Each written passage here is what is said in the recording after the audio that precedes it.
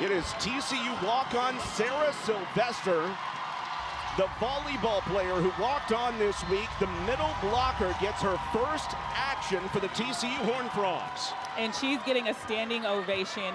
And, you know, coming from the volleyball team, she's in shape. You know, she's been working out there. She played 4 years of varsity basketball.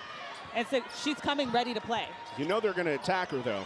The TCU in the zone look here, trying to help if they can. With 10 to shoot, pass out to the corner, catch and shoot by Burns. Looking for the hot Harris again.